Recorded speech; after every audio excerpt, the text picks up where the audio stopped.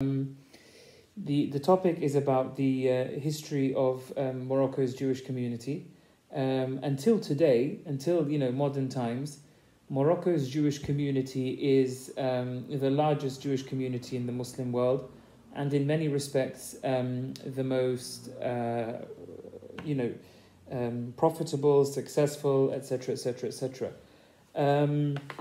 What many people don't realize is first how complex and how rich in diversity Morocco's Jewish community is, but also how long it's been there. So the Jewish community in Morocco has been around since antiquity, and essentially basically since 2,500 years ago there has been a Jewish community of some sort in Morocco. Originally in Carthaginian times, if anybody watching is from Tunis, the Carthaginian Empire, which had Carthage as its capital, the Tunisian Carthaginian Empire rather was a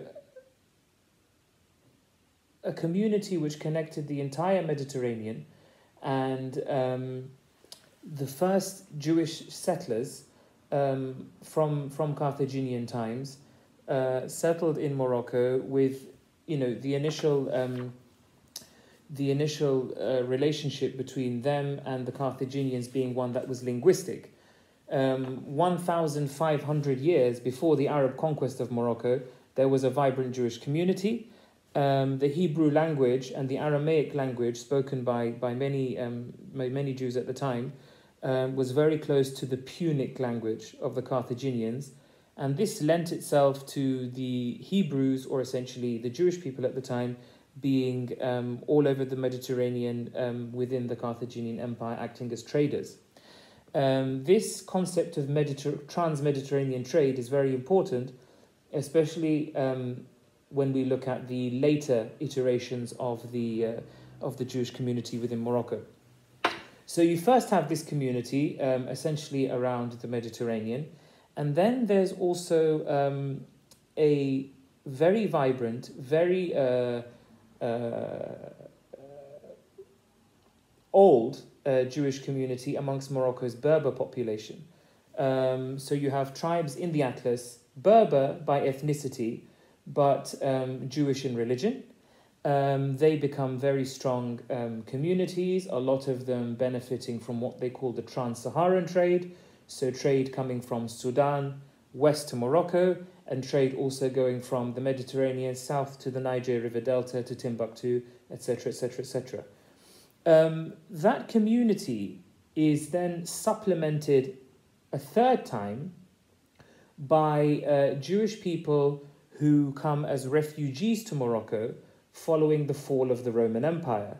So Jews that had done previously very well in the Roman Empire were then sent by virtue of persecution by the Visigoths in Spain across the Mediterranean in search of peace and freedom from persecution.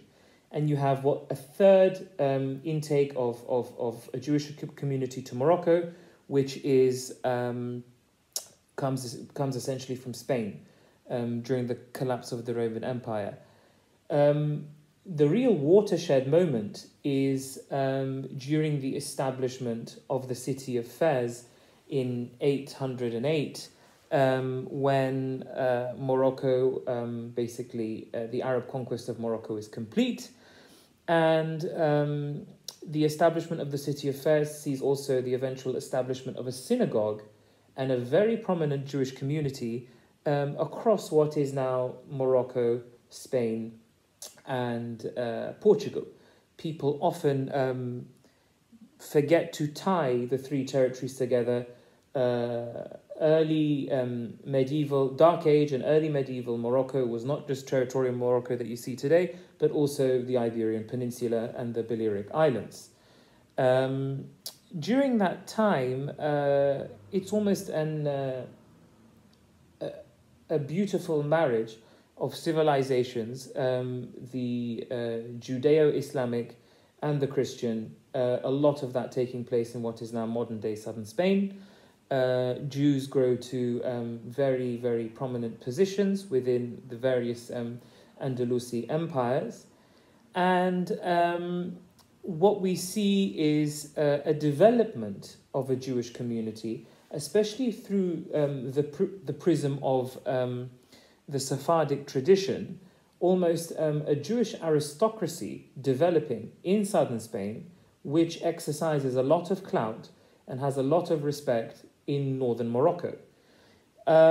This is then, goes through various moments. We have incredible archive material from the time of Jewish figures, physicians, philosophers, historians, etc., who, really lead the way in Muslim Spain.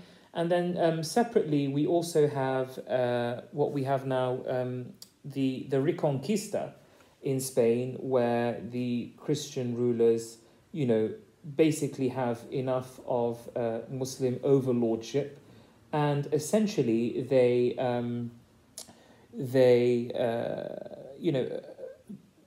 demand the either forced conversion or the expulsion of Spain's Muslims and Jews. Joe, I see you've just joined. I'm just a bit further down the historical path, but I hope you can catch up. And then following the Reconquista, as Spain's Christian monarchs take more and more land in Spain, it becomes increasingly more difficult for Judaism and Islam to be practiced within Spain, within the Iberian Peninsula. During this time, tapas is developed as, a pork-centric dish, which is designed to, flush out any Muslims and Jews amongst the Spanish population that may be hiding their religion, so that they can, live amongst the Spaniards freely. And then as things get worse, you have increasingly, increasing migration of Iberian Jews along with their Muslim counterparts over the Mediterranean back to Morocco. At the same time, in the early medieval period in Morocco, during the Morabit period, you have some very prominent Jewish ministers, advisors, and top civil servants across Morocco, especially centered around Fez, who do incredibly well and are given some very important mandates by the Morabit rulers at the time, mandates which allow them to conduct business and, importantly, act as emissaries for the Sultan. For those of you who heard previous lectures of mine, you will know that Morocco suffered from frequent periods of civil strife during moments of succession. Between Sultan and Sultan, there were moments of complete chaos. And what we had is several prominent Jewish people during the Morabit period. And that, of course, the Morabit held territory in northwest Africa and Spain. And then as the Morabit dynasty,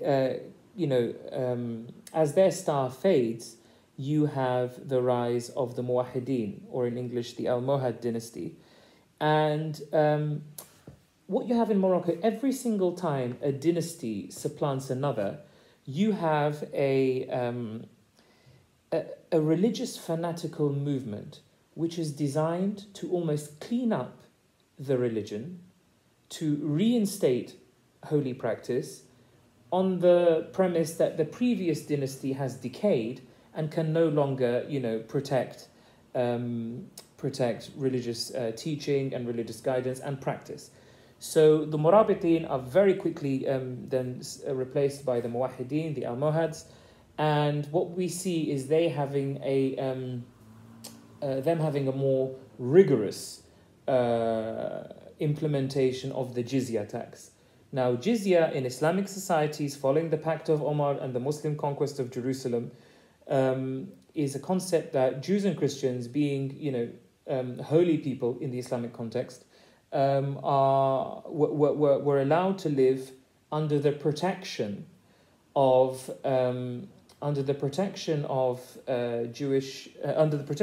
of Muslim overlords, on the proviso that they respected Muslim overlordship, and on the side of the ruler that they were protected from persecution.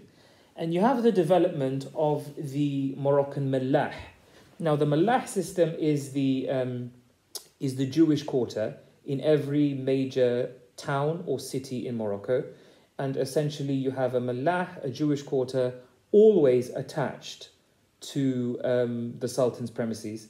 For example, for those of you from Rabat or Casablanca watching today, you will know that the Dirb Yahudi, the Hay Yahudi, is always next to the Sultan, or where central authority was.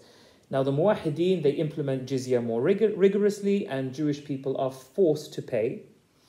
And that comes at the same time with increasing arrivals of Jewish emigres from Spain.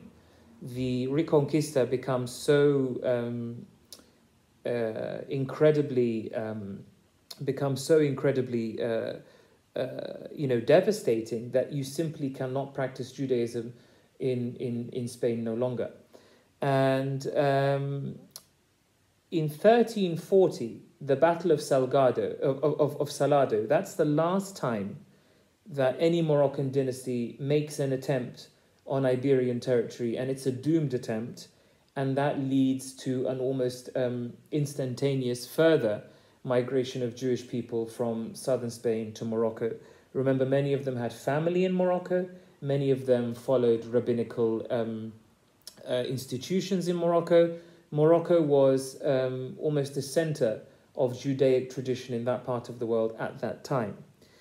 As they leave, there are, under the Muwahideen, despite things becoming more difficult for Jewish people, there are also moments of Jewish people reaching some very, very important positions within the Moroccan state.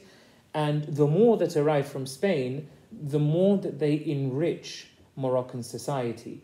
Leading Jews from Andalusia, a lot of them educated, a lot of them philosophers, physicians, mathematicians, literarians. They essentially enrich Moroccan society.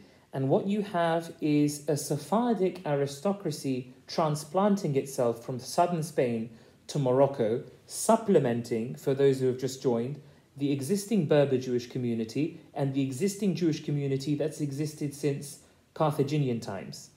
That Jewish community centers itself around fairs, and interestingly, not until the 19th century do you see marriage between the three main Jewish communities of Morocco. They are separate, independent communities, with various issues amongst each other, though this Sephardic aristocracy elite manages to supplant itself. The Middle Ages then see an interesting time. As the jizya becomes makes it harder for Jewish businessmen to operate, a lot of them choose to convert. So a lot of families who today are functioning normal Muslim families in Morocco are originally Jewish converts. Families such as Kabbaj, Dukkali,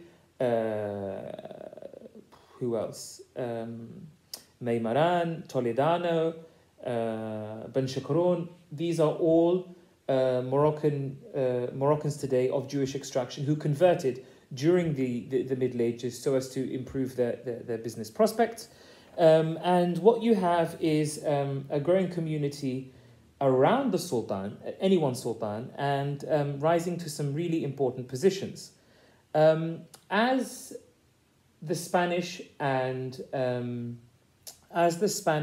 the Portuguese international empires grow, they establish trading posts along the Atlantic, on Morocco's coasts, and funnily enough, the same Moroccan Jews who were forced to leave Spain and Portugal become the chief interlocutors between the Moroccan state and the new empires.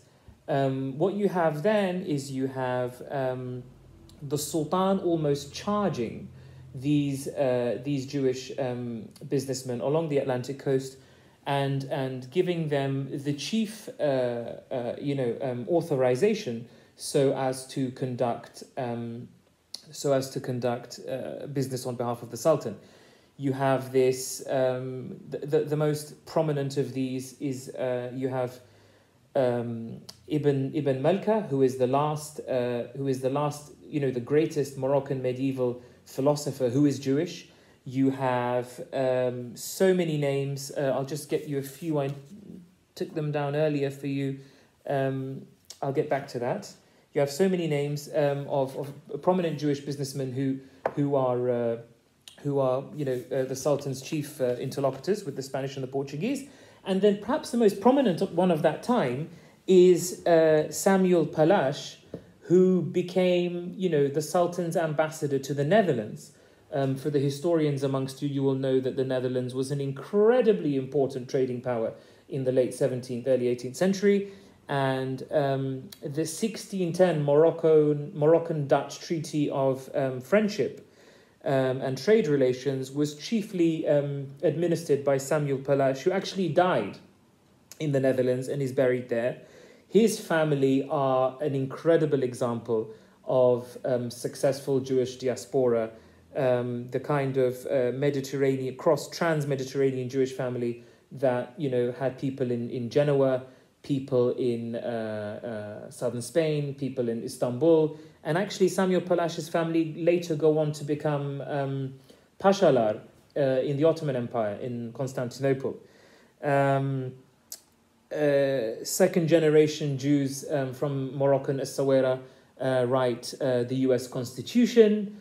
There's so many very prominent people.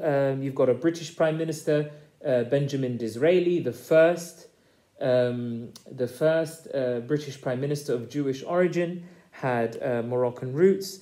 You have some really important intellectual individuals who their origins are in Morocco. And then in this context of the Ibn Mu'allam, Ibn Muhajir, Ibn Farusal, all of these leading Jewish academics, etc., you also have a system that takes place where the modern Moroccan state has some very interesting Jewish or almost Hebraic origins. And that leads me to the 17th century. And there are several myths, as it were, that Moulay Rashid, the first Alawite ruler, the dynasty that rules Morocco today, either worked alongside or removed the richest man in Morocco at the time, a certain Ibn Mish'al, at least the richest man in eastern Morocco. Historical sources refer to him as a Jewish prince or a Jewish king. And either Moulay Rashid removes him or supplants him or takes a loan from him, we're not sure. But there is this almost Hebraic genesis of the Moroccan state. Of course, the modern flag of Morocco is the Seal of Solomon. The Moroccan kings at the time took a lot of their political philosophy from the biblical King Solomon. And there is an almost symbiotic relationship that develops between the Makhzen and the Jewish community in Morocco. For those of you that haven't heard me speak before, the Makhzen is the term used to describe the Moroccan political and military establishment. It's also the origin of the word magazine. Interestingly, in English, it moved from Arabic to Italian through to English, probably during the Crusades at Malta. So the Makhzen is able to then utilize this intelligent, hardworking, international Jewish community at its disposal. And this is supplemented by various events which increase this practice. So what we have is the Moroccan Sultan always having to be in a perpetual state of jihad so as to legitimize his rule. And what you have is the Sultan being in a position where pirates off the coast of Morocco, state-sanctioned pirates in the Northern Atlantic, the Mediterranean, raise taxes for the Sultan, take captives for the Sultan to then have political leverage with the European powers. Now, what this means is the European powers are constantly trying to negotiate with Morocco. What it means is that there is a relationship that takes place where the Moroccan state gets revenue from piracy, which is incredibly important, and the men sent to recuperate this what's the word? To fix these relationships diplomatically are often Jewish diplomats. And to that end, we have some incredibly memorable moments whereby the Sultan has put great trust into the Jewish community. Amongst them are Moses and Joseph Meimaran during the reign of Mullah Ismail, and Toledano, the ambassador to the Netherlands and the ambassador to King Philip of Spain. The Toledano mission to King Philip is incredibly telling of the relationship between the Sultan and the Moroccan Jewish community. Toledano was refused to disembark on the Moroccan coast upon arrival in Spain, under fear that his Judaism would contaminate or somehow disrupt the Catholicism of newly reconquered Spain. This news is returned to the greatest of Morocco's monarchs, Sultan Mullah Ismail, and he writes a punishing letter, which I actually have with me here, to King Philip of Spain, in which he says, "To the tyrant Philip, King of Castile, Leon, Aragon, Andalusia, Mexico, and India," shows you how well informed the Moroccan Sultan was at the time. I'm writing basically due to the refusal of my Jewish servant Toledano to arrive in your country. He says, "I'm not sure why you wouldn't let him disembark, and I'm not sure what faith it is that you practice, that you are worried that one Jew will somehow disrupt your religious practice in your country."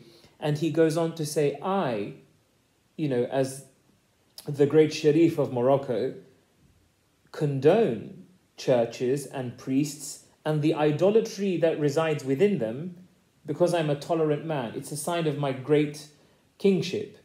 I think by the same virtue, you can allow my Jewish ambassador to disembark, and I will return you a favor in kind." This is very important. But then the Sultan goes on to say, "I shall not return a favor beyond the favor that you gave me, but I shall return a favor that is fitting." This is also continued in the Netherlands. Morocco's Jewish ambassadors face anti-Semitism in the Netherlands. And what you have then is you have entire communities of Jewish Moroccans across the Mediterranean in Europe doing the Sultan's bidding and importantly acting as his businessmen. This develops as piracy comes to an end. So throughout the early modern period, Barbary pirates from Algiers, Morocco, Tunis, as you know, Algeria and Tunisia were not countries at the time, but pirates from those countries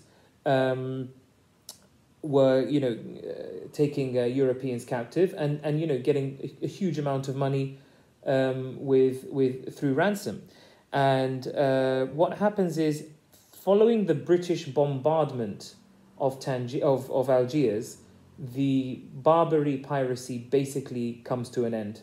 And what you have is a whole transformation in the European North African relationship. It's transformed altogether. And because of the taxes lost by the sultans of Morocco through the conclusion of Barbary piracy on the Mediterranean. What you then have is you have a series of business related policy decisions that are taken so as to enrich the makhzan and to make sure that it has a steady supply of revenue. And by the 18th century, all of the foreign trade that's taking place in Morocco, by and large, is administered by Moroccan Jews. And a handful of Jewish merchants in Morocco's key ports, which were Essaouira, El Jadida, Casablanca, Mehdiya, Sla, Tanja. In all these key ports, you have Moroccan Jewish community of businessmen there. And what happens then is we have quasi-monopolies that are established in these ports. You have monopolies for henna, for tobacco, for sulfur, for iron, for firearms, which are run by the Moroccan Jewish community. Now, the religious element in this is very important. The Sultan of Morocco was not only king, but also, in some respects, the chief religious figure within Morocco at the time. And he had to justify his usage of Jewish businessmen under the pretext that Muslim businessmen could not be in contact with non-Muslims, with Christian businessmen. So the various sultans keep the ulama happy with that kind of reasoning. However, at the same time, they build this dependent relationship upon the Jewish community. Now, what happens then is you have a period of some very, very important Jewish businessmen building monopolies through this patrimonial relationship that they have with the Sultan. For example, you have a relationship in Essaouira whereby only 4 of the 20 key shipping families in Essaouira are Muslim. The rest of the shipping families in Essaouira are completely Jewish. However, they are constantly indebted to the makhzan, joining the two together. So Morocco's Jewish community owe the Sultan debt perpetually, but the Sultan also needs the Jewish community to do Morocco's foreign international trade. And the Sultan needs the foreign international trade and has justified that with the ulama. Why? So that he can fund jihad. Jihad in his context being maintaining a fitna-free, a sedition-free environment where the rule of Islam is supreme in a very, very complicated political environment. As the European powers grow and as imperialism becomes more prominent, the makhzan is forced into several international agreements which change the way trade is done. Previously, especially after the conclusion of piracy, the makhzan was extracting very, very important international revenue through customs and excise. Huge taxes were put on foreign goods, and separately, the Jewish community that they had in each port was working to essentially, do the business of the Sultan. And it's not too dissimilar to the situation in Europe at the time. In the Middle Ages, you have at some points you have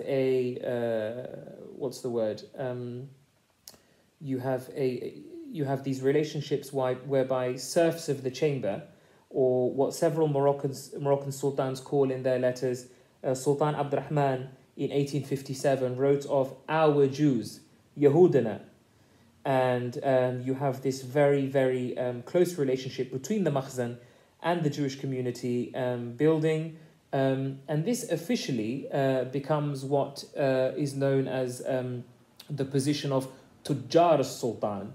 The Jewish community become the appointed businessmen of the Moroccan sovereign. Various chroniclers at the time, we have a very prominent chronicler called Nasiri.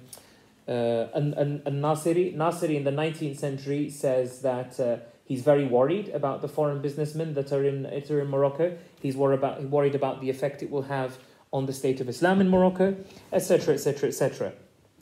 The Tujjar al-Sultan lease royal property. So in Essaouira, for example, the shipping capital of Morocco at the time, they lease the Sultan's properties and live there. The Mallah is on Makhzen-owned land, again increasing proceeds to the Makhzen.